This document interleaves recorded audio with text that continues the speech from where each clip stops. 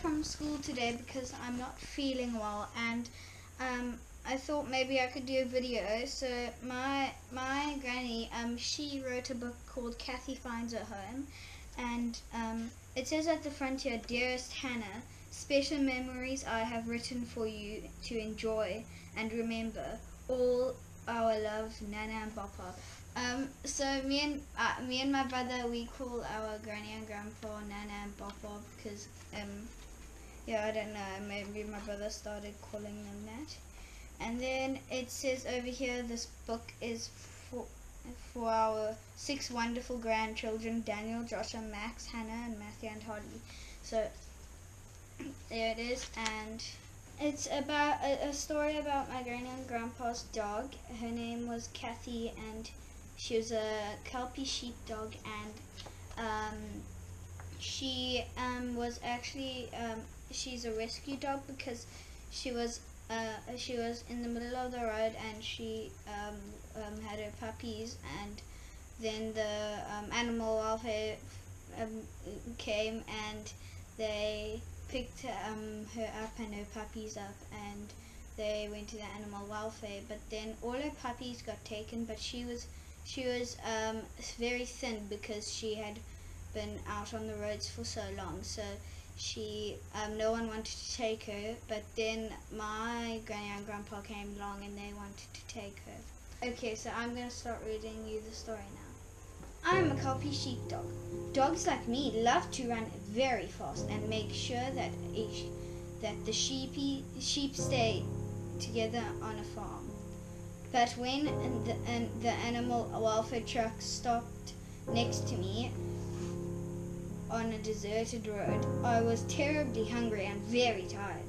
My puppies were meant to be born soon, and I did not have enough strength to run away. The people at the animal welfare place of safety were very kind and gave me a blanket, some food, and a place to rest and feed my puppies.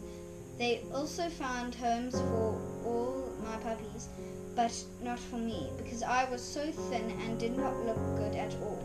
Finally, the animal welfare people decided to keep me, and I became their mascot and their leader of all the other dogs that were staying there.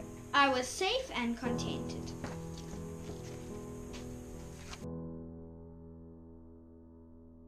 One day a man and a woman came looking for a dog at the animal welfare place of safety. Later on, I learned that their names were Mops and Pops. So by the way, my dad and my aunt used to call them Mops and Pops. When they first decided to take me home, they loaded me into their truck with a blanket. I was so shocked and scared that I shivered and shook the whole day.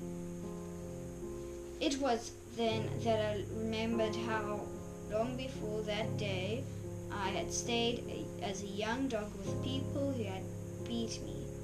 So when I arrived at my new home, I shrank away, hoping Mops and Pops would not beat me too. Slowly but surely, however, I found out that they never shouted at me. Sometimes I saw people walking across the gate, but I was too scared to bark. One day Pop said to Mops, "When will this dog learn to bark at strangers?" Mops replied, "Soon, when she feels more confident." Then Mops came closer to me and said, "Come on, Cathy, bark."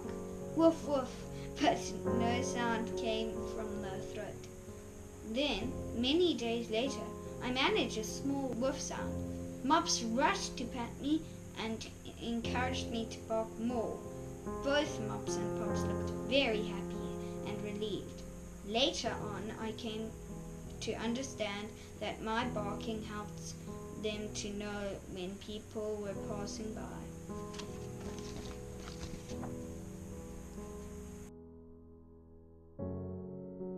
The view from the patio of Mops and Pops's house is really lovely. During the day, I love to sit there and look at the giant ocean, while keeping an ear out for passing people and motor cars. We also have a beautiful view of the valley At the bottom of our valley lies a forest of trees which grows naturally along the river. On the other side of the river, a path curves up the hill to a plantation of pups planted many years ago. There were not many buildings in the distance because we lived on a small farm called Hillendale. Pups and mops often used to sit in the patio with me, having their cup of tea. These were good times when we enjoyed the sunshine. When the weather was hot, we also sat in the shade of a very big tree called a yellowwood, which they had planted 25 years ago. Birds loved to nest in the tree and bath in the bird bath, which stood next to it.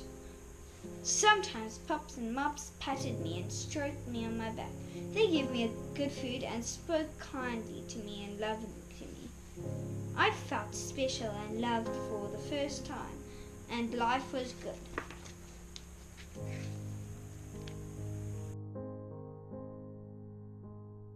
Every afternoon about 4 o'clock I became very excited because it was the time that we would take a walk with Mops and Pops and their neighbors. The neighbors' dogs were called Ben and Simba and Daisy. They became my best friends. We enjoyed chasing each other around and having fun. We often walked a path near the rocks, overlooking a big ocean below us.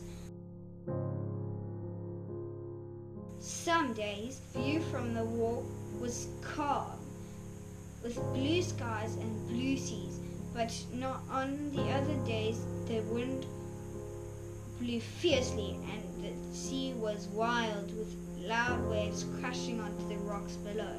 I always smelled out any new smells and also left my scent to tell other dogs that I had been there.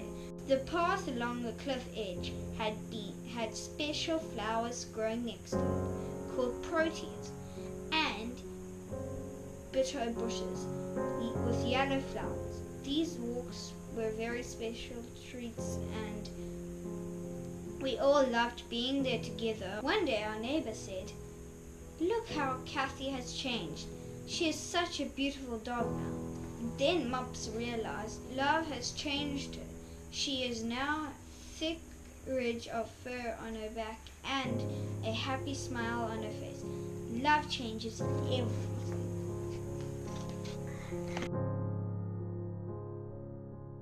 Mops and Pops had 3 grown-up children who had already left the farm. Their 2 daughters, Wendy and Lana, and their son, Brendan. They soon grew to love me too. In the winter, I would lie next to a roaring fire and the younger ones would lie on the floor with me, with their head on my body, or sit on the carpet next to me.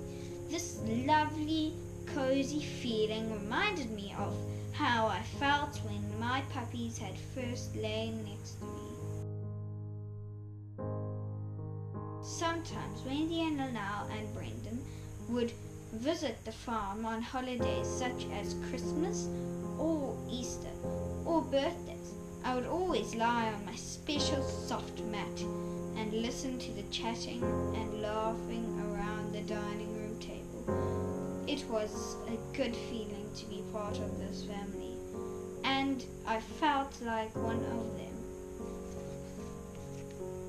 Having a bath was definitely my worst experience. Sometimes I noticed Mops getting the bucket and gloves ready with some tea tree oil shampoo, and I would try and disappear more often, though Pops would hold my lead while Mops washed me.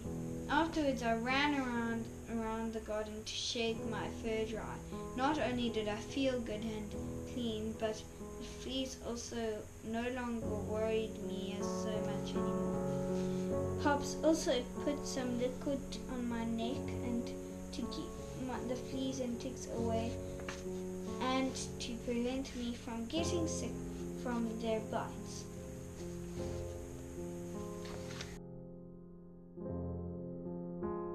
Pops and I spent lots of time in the veggie garden.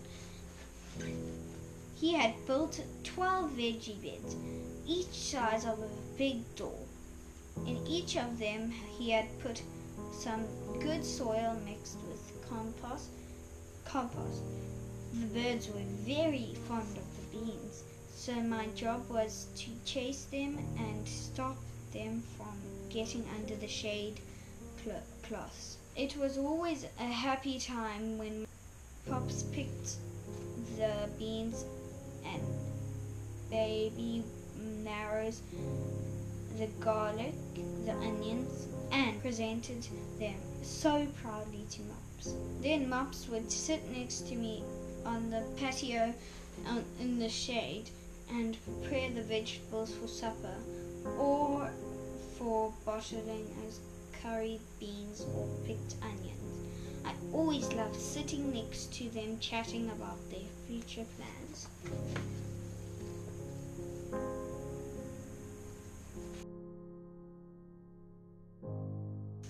Pops always used us to spend a lot of time clearing the land of alien bushes or cutting back the shrubs and trees that had overgrown their place or would spoil their view.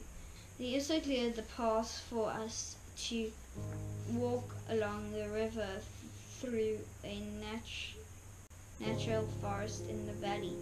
This was very hard work, but the paths were enjoyed by the neighbors too.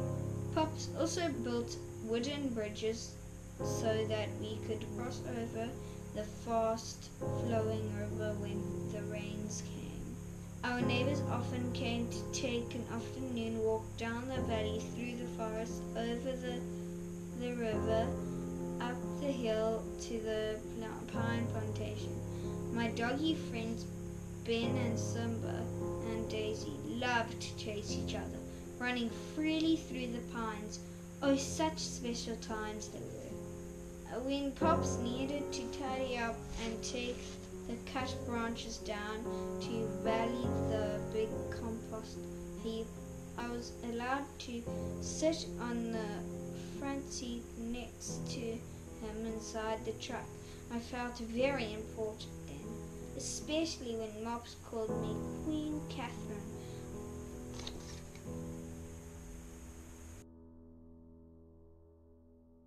When family or friends visited, we usually had a bride. Pops used to pick up small twigs and branches and start a really good fire outside. Once the fire had died down to the hot coals, they would lay the meat on the iron grid, and I was terribly tempted by the sweet smell of grilled sausage. Then I would wait patiently next to Pops because I knew that I would be given a taste of that sausage as a treat. And Brendan soon learned how to take over the fire duty, while Wendy and Nana helped Pops making salads and preparing for the dinner table. Later, there would be lots of chatting and laughing again while they all enjoyed a meal and then we would relax once more, sitting before the fireplace in the lounge. One day, a big furniture van came over to stop outside our gate. Our furniture was carried out, and after some time, different furniture was carried in. Soon I realized that times were changing. Pops and Mops had sold the farm to Brendan and Wendy, and they were moving to a house in town. Mops and Pops still came over to visit their grandchildren and to take me for walks. Okay guys, I was sick the other day, so I was feeling quite tired and I wasn't feeling well. So that's why I was a bit falling asleep, and at the end. So now I'm gonna finish the story for you now because I was falling asleep then. Okay. Let's go. Best of all, as far as I was concerned, The farm was still owned by the family. Brendan's young family brought a new puppy with them to grow up on the farm, and I loved showing the little Murphy the ropes.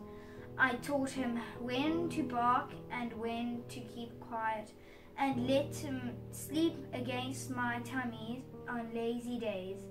As I lie with the sun at my back to warm my aging bones, I remembered all the happy times we had and realized that love changed me all right. Love changes everything. Wow, Anna, what a great story. So, I have to go now, but good story. Thanks. Okay. That is my brother Max, and that is Cathy. Ooh, I want to see. Cool. He's so young. Thanks for watching. Can you go to www.hannahmorris.co.za to download the Cathy Finds a Home. Thanks. Bye.